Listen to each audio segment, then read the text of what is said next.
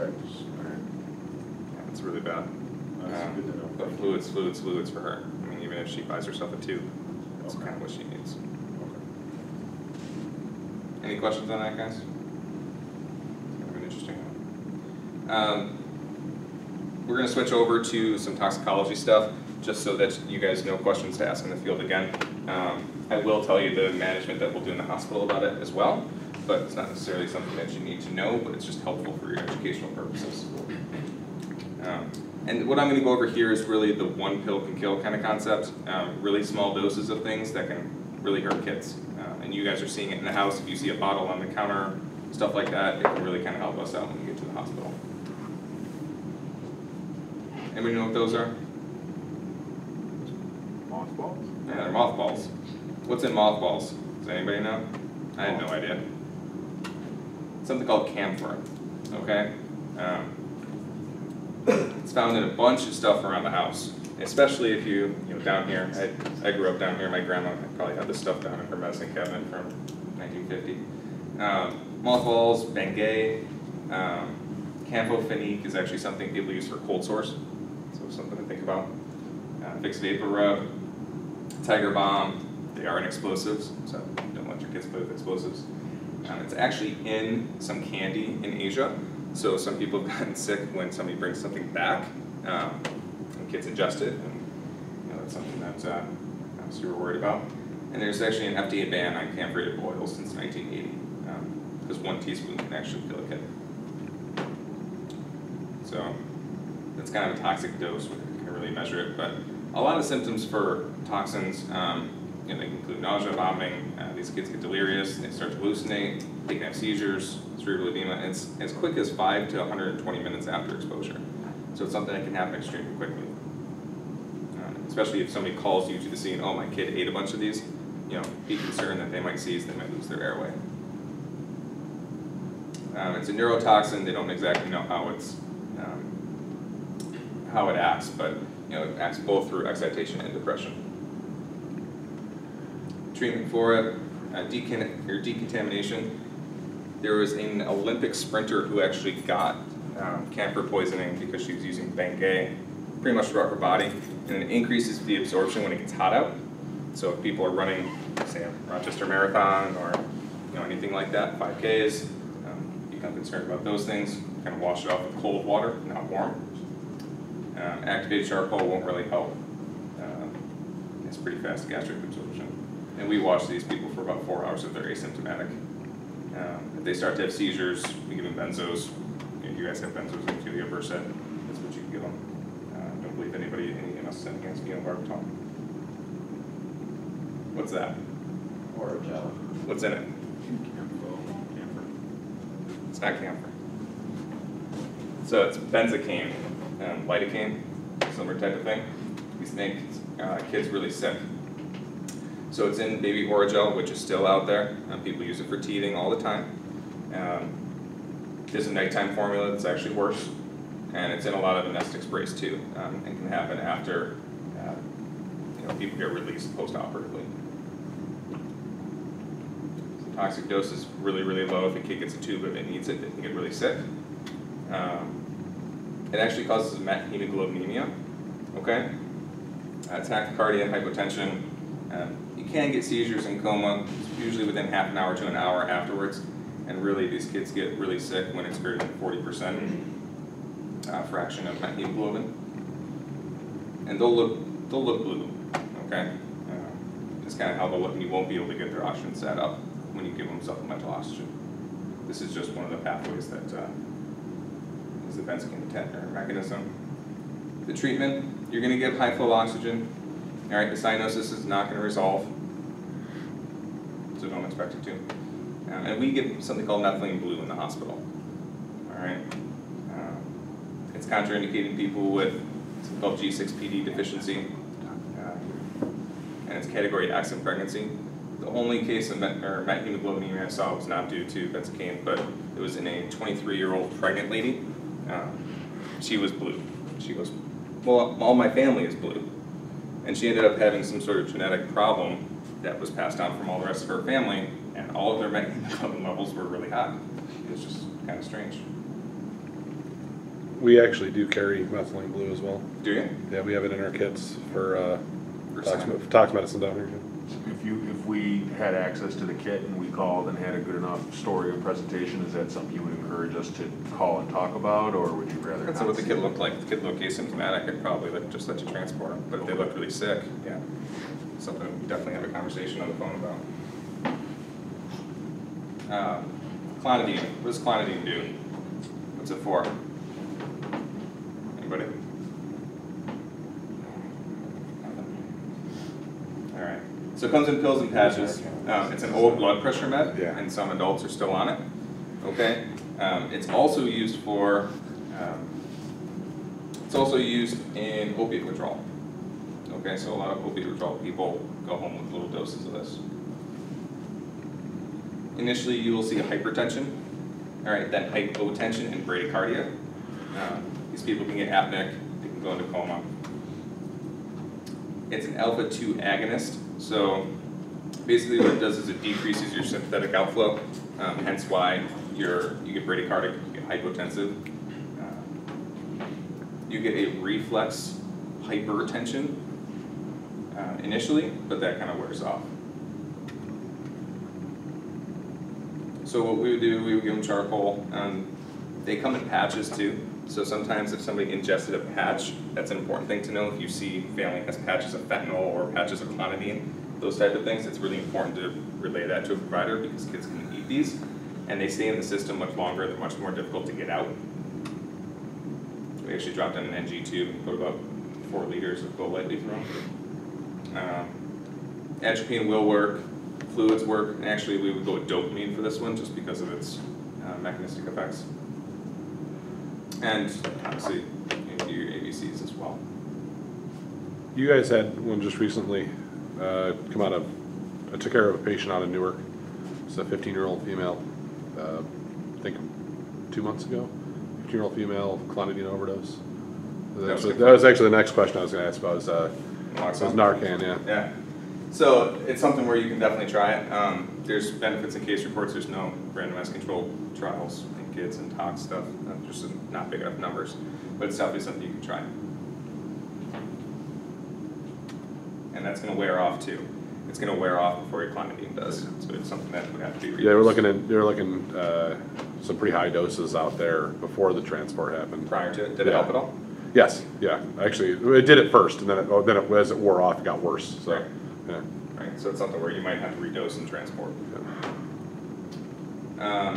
If these kids are symptomatic, they obviously get admitted. Recovery times about a day to 2 days. If they're asymptomatic, we usually observe them for 24 hours just because of how long it can act. Beta blockers. What's bad about beta blockers? Kids. What does beta blocker do?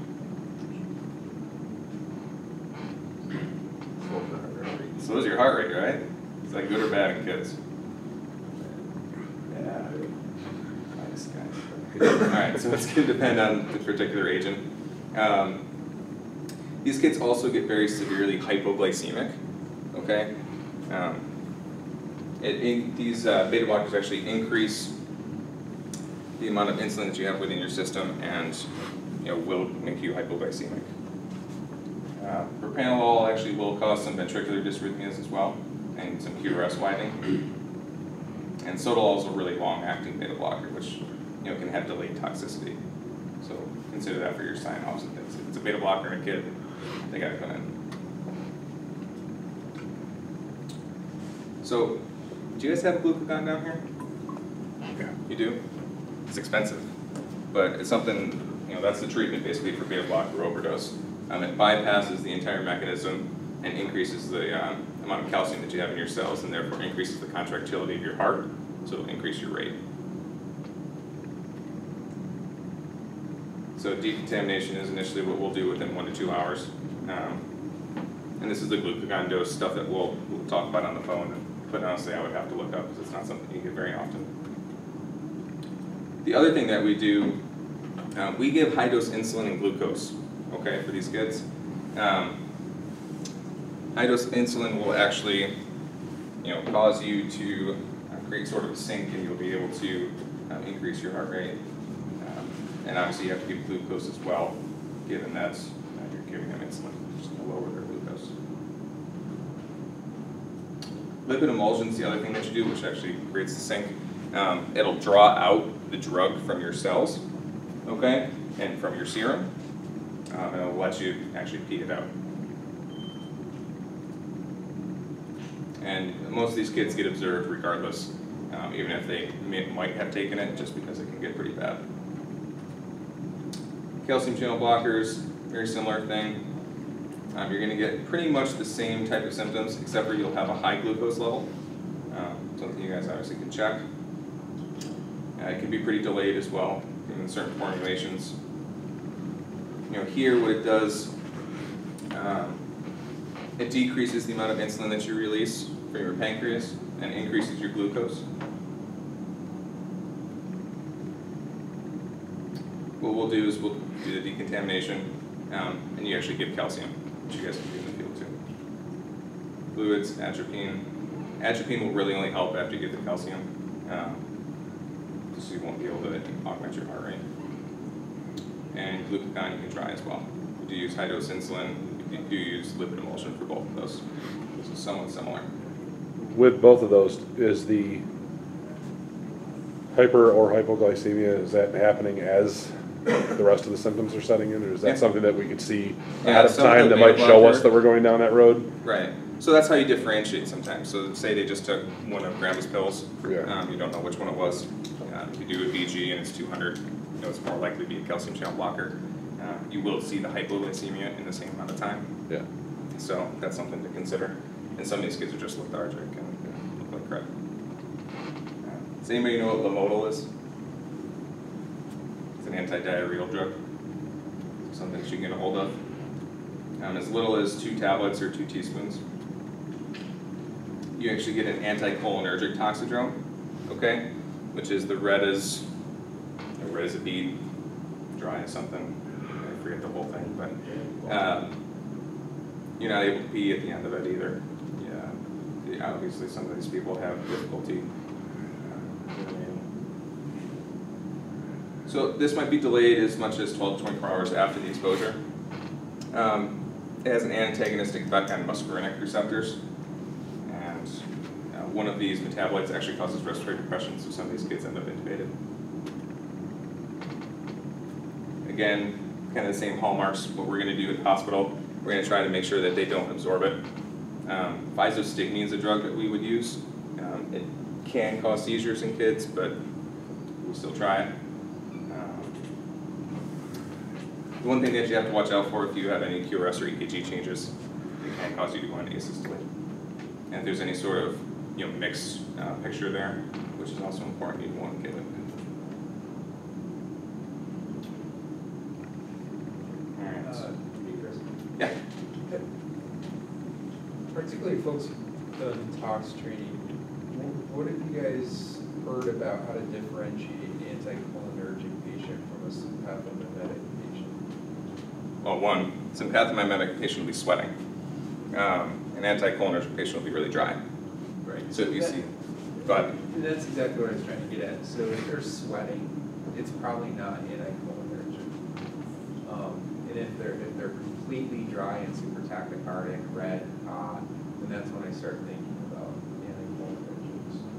The last case of that I had, it wasn't a PEDS case, but at Wyoming County, she walked into the emergency department with an empty bottle, like a huge bottle of Tylenol PM, which was basically Tylenol with Benadryl in it, and said she just swallowed this whole bottle.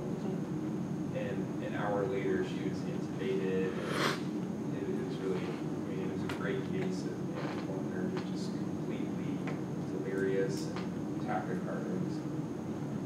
And Benadryl is a bad one too. You can get a lot of dysrhythmias with Benadryl, but it usually takes higher doses. Does anybody know what's in sterno? Methanol. So there's a couple of different toxic alcohols we'll talk about. It's in sterno, it's in paint removers. So antifreeze is a difficult one because ethylene glycol can be an antifreeze as well. But so it's important if you guys are at the scene, take a look and see actually what's in it. Snap a picture on your phone just at the ingredients. So toxic dose is pretty low. It's usually a kid that gets into the garage and starts drinking something. You can get blindness. You know, most of the time, these kids will be a little hypotensive, tachycardic. They can have seizures. They can have what's called Parkinsonian type symptoms, so they'll be kind of rigid. They'll have tremors. This is just the mechanism that creates it to the toxic formic acid, which kind of gives you the blindness. Treatment, it's actually ethanol. It used to be a treatment. We don't really get that anymore. But over at the VA, they actually have an ethanol formulation that you can give people, which is kind of funny. Flameprazole is something that's going to block going to that metabolite, to that formic acid. So that's something that we would give in the hospital. Bicarb is really important because they get severely acidotic. And we give them folate and other vitamins and things.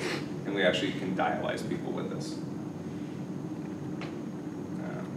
So some antifreeze have ethylene glycol in them. Again, and just another toxic alcohol. Works somewhat similarly. You get an anion, get metabolic acidosis with it, and you get renal failure with it as well. And pretty much you end up with the same type of treatment as before. Some of your vitamins as well. And you can dialyze that one too. Does anybody know what that is? Radishes. Maybe. It's not radishes.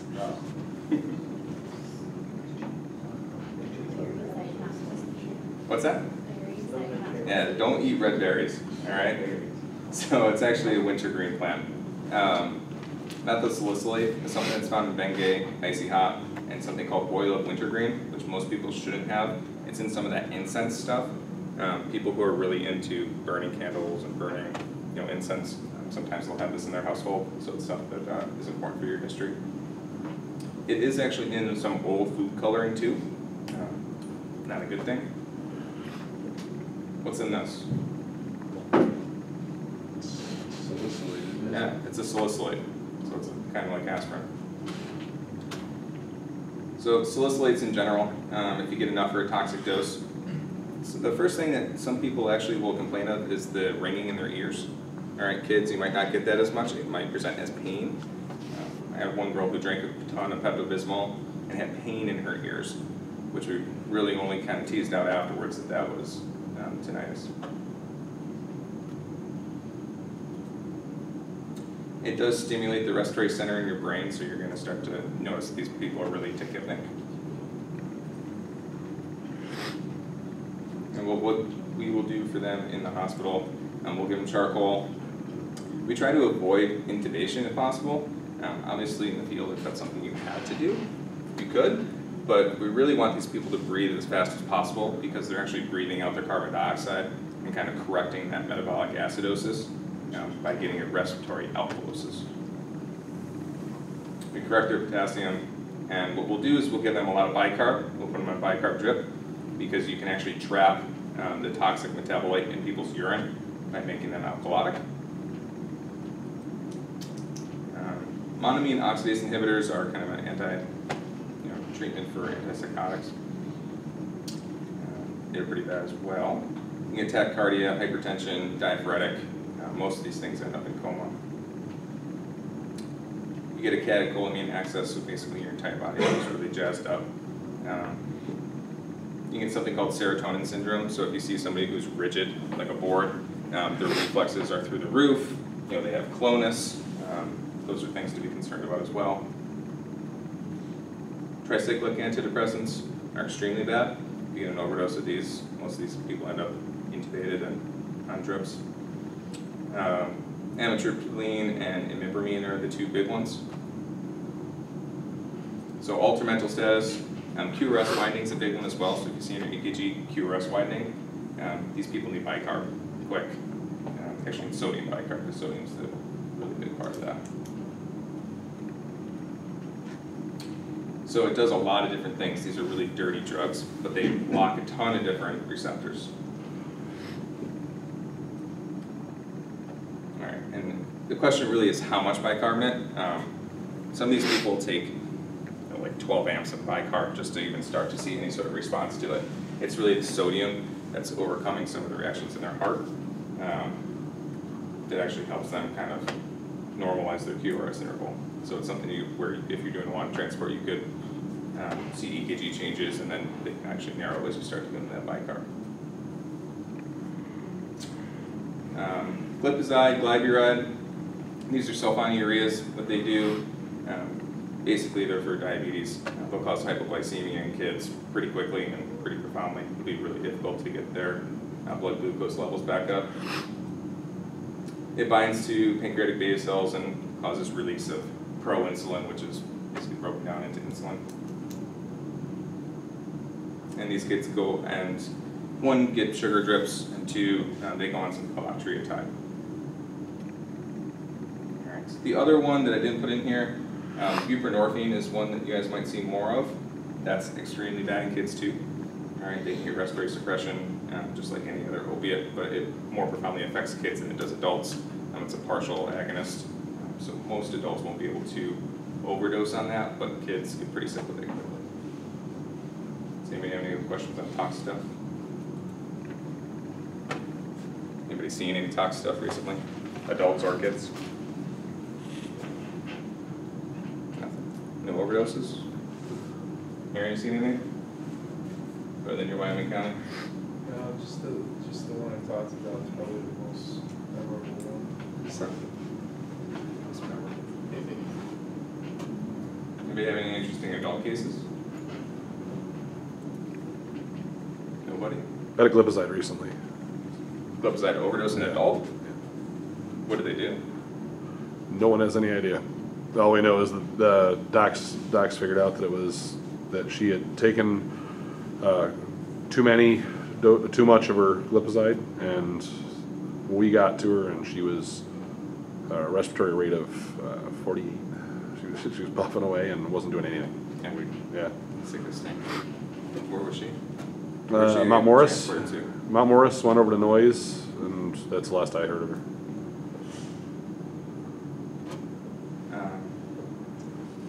Finish up here, we'll actually do a quick case. This